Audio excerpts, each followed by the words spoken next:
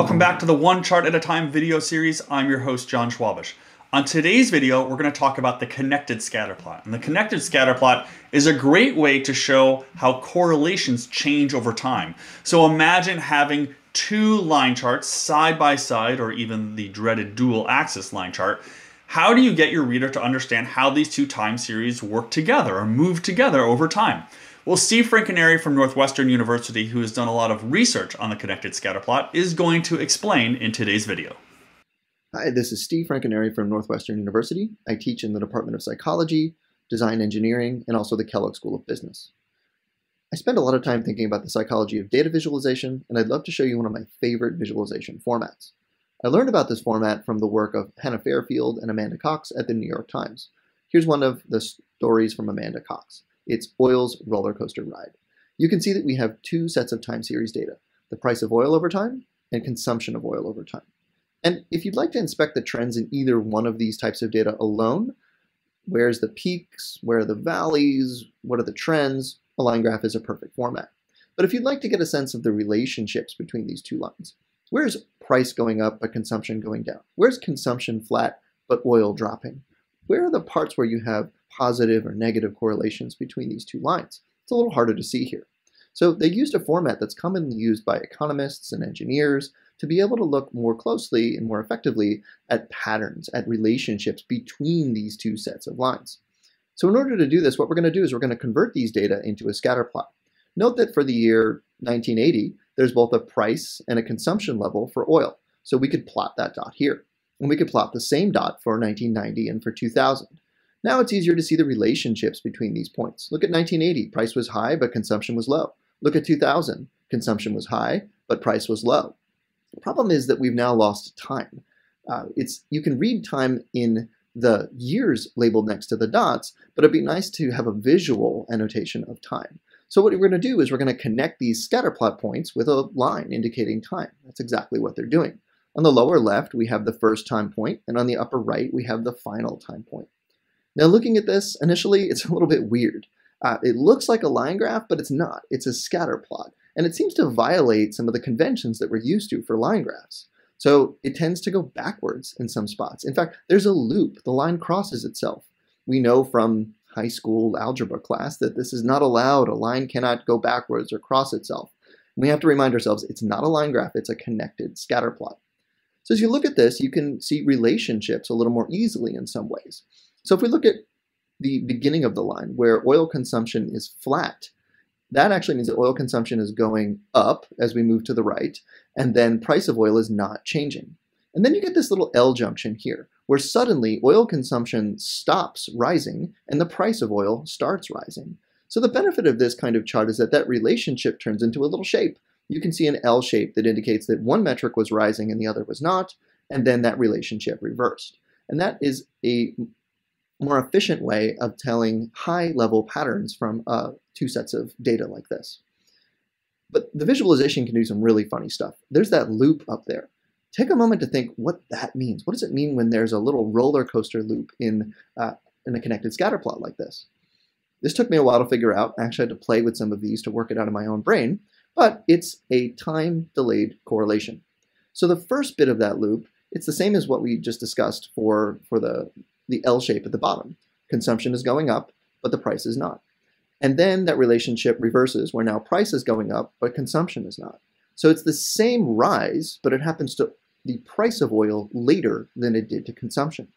And then on the upper right of that loop, that pattern starts to reverse. Now price stops increasing, but consumption starts going down.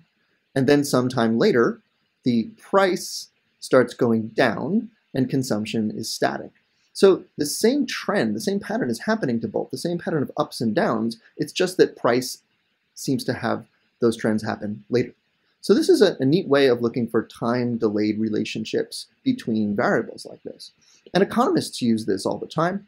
So if you have data on unemployment rates, but also job openings, if you open a bunch of jobs, you're not going to decrease unemployment rate immediately because it takes time for people to fill those jobs. And then once those jobs start filling, eventually unemployment rate will start going down, and then the number of job openings will start going down.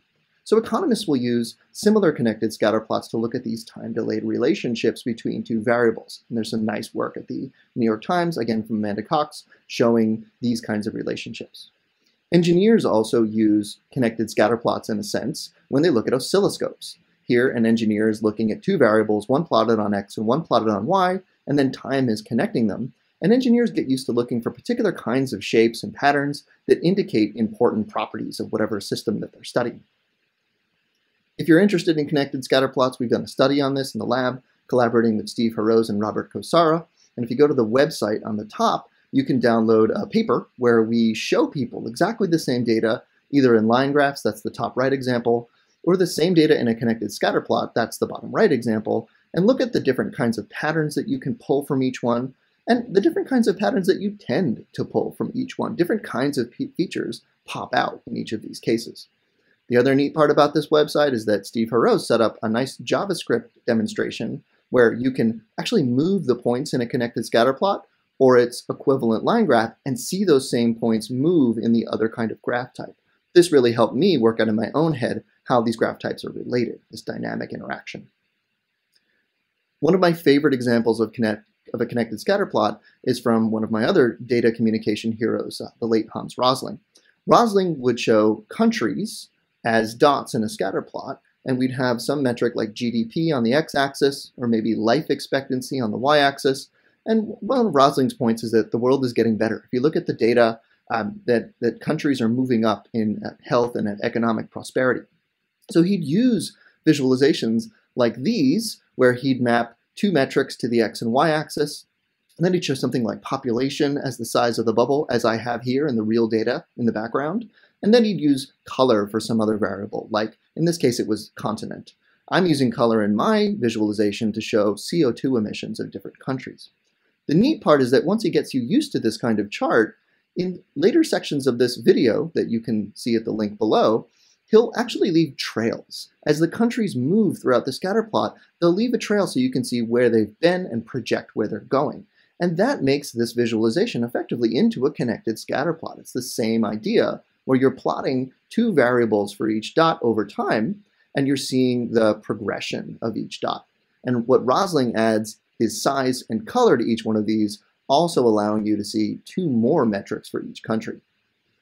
If you check out this chart chooser that's available at the link above, and you zoom into the bottom right, these kinds of connected scatter plots and Rosling scatter plots hold a special place in our taxonomy of ways to show complex data sets. Data sets where you have 2 to 4 metrics that you want to get across to an observer's eyes, they hold a special place on the bottom right.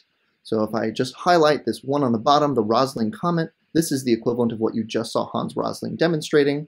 You could imagine using this for something like a company where you have sets of clients in different states or countries, and you can plot your sales or revenue from those clients along the x-axis, the profit that you brought back along the y-axis, and then the number of clients in that state or country as the size of these objects. And you still have color to play with. You could put some other sentiment about that company or state or country in the color of those bubbles.